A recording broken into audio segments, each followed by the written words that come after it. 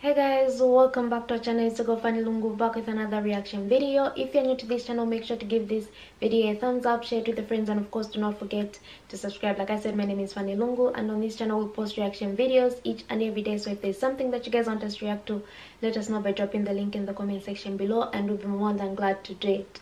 A big shout out to the person that suggested this video, and a big shout out to everyone that has subscribed to our channel so far. So today I'm going to be reacting to Muhammad S, or is it supposed to be is, but Muhammad is in the previous scriptures. So without wasting time, let's get into the video.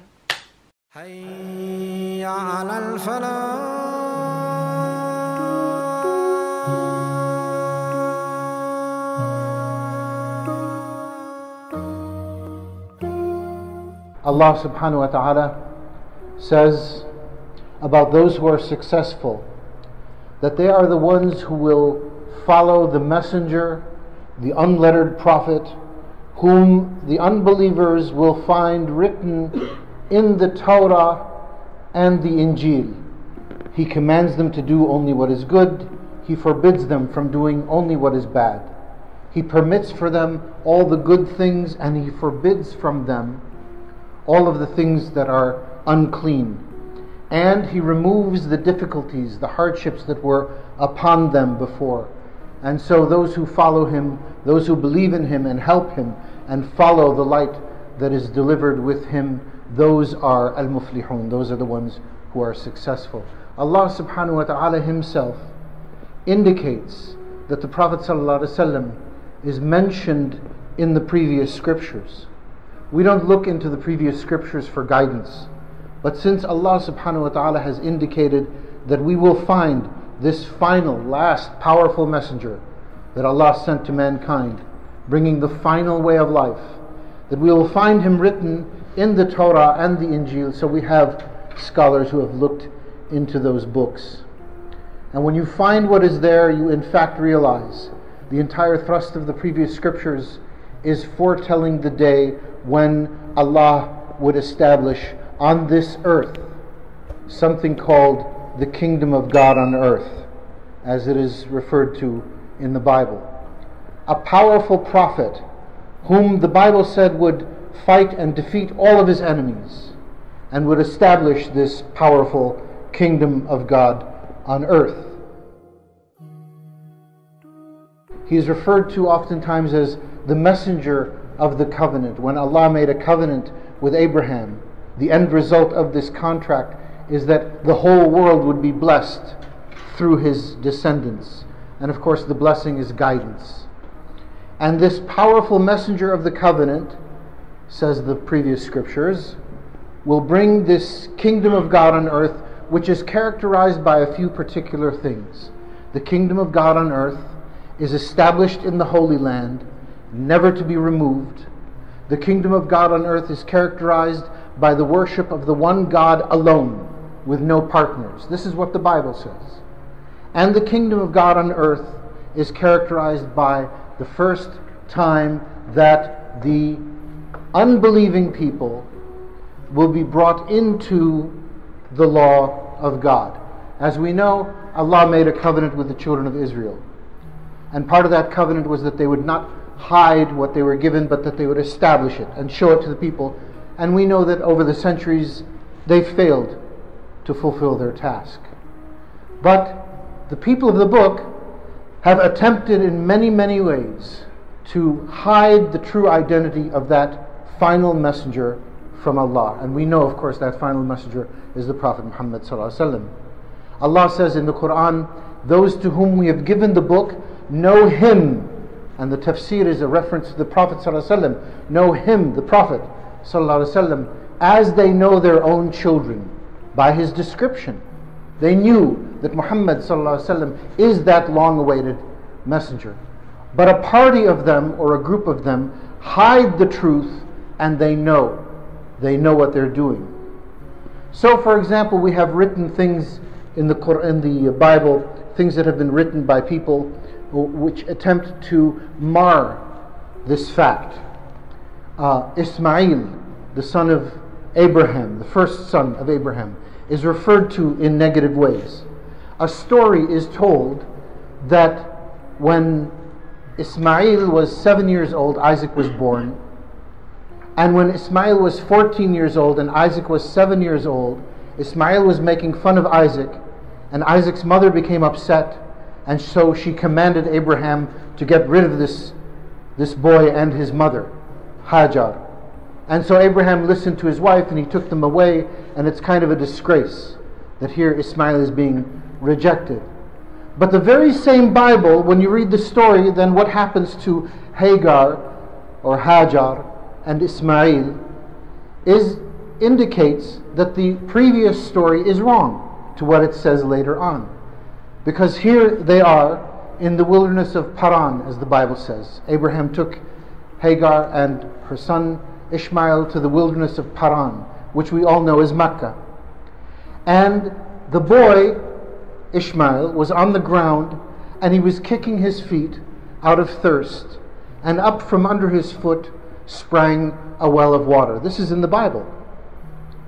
And an angel of the Lord came to Hagar, and he said to her, "Lift up the lad, for God will make of him a great nation."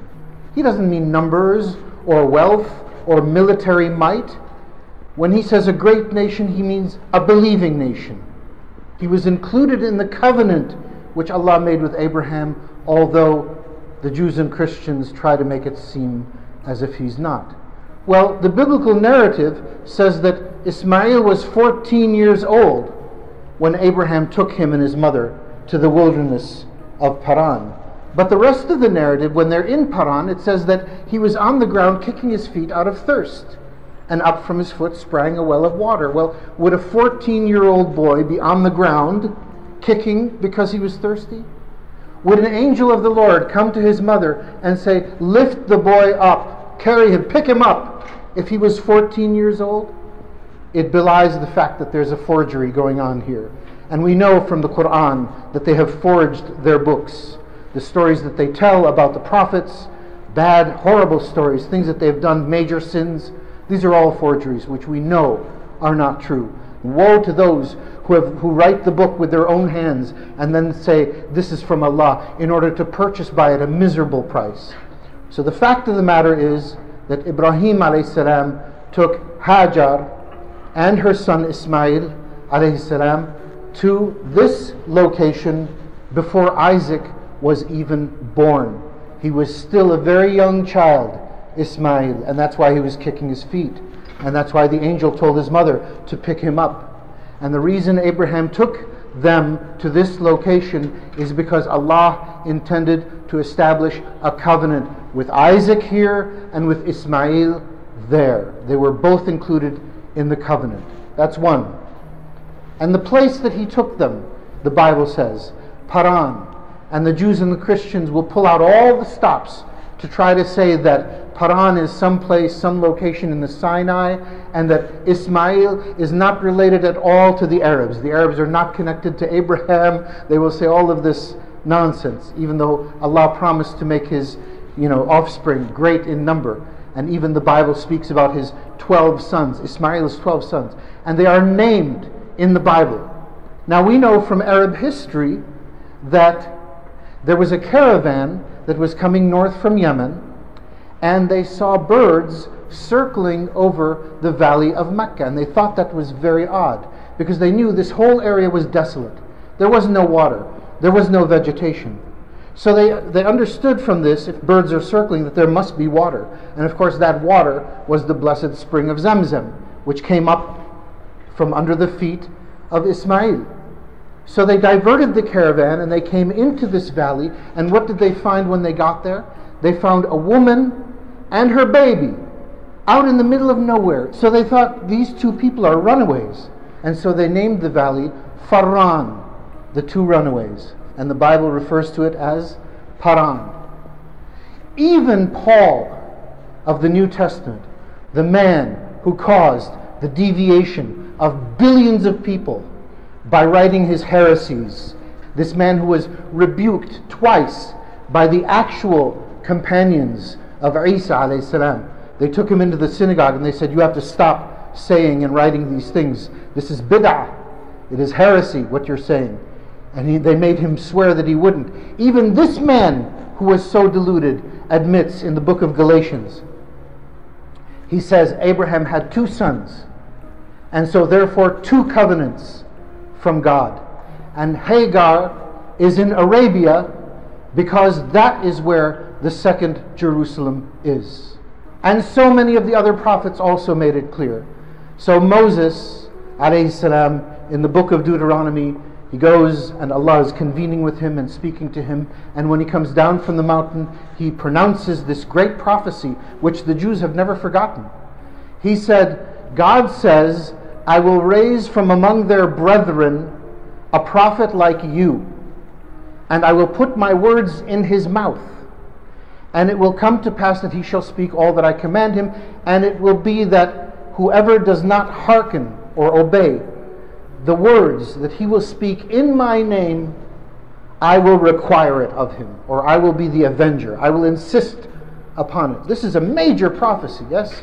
And the Jews had never forgotten it. Of course, they refused to acknowledge the Prophet ﷺ when he came. Well, why were they actually in Arabia when the Prophet showed up? They were telling the Arabs, Al-Aws and Khazraj, that they were there awaiting that last great Prophet. In fact, that's the very reason why the people of Yathrib heard that there was a man claiming to be the Prophet of Allah, and they believed in him before even the Jews could. Yes? So the proof is right there. I only have one question before I continue with the rest of the video. What do people lose out if Muhammad is in old scriptures? If Muhammad is in the Bible, if Muhammad is in the Torah, or whatever religion you belong to? And if you know that he's mentioned either by other names, shortcuts, nickname, whatever it is, why push that information aside? Don't you think you should look into it?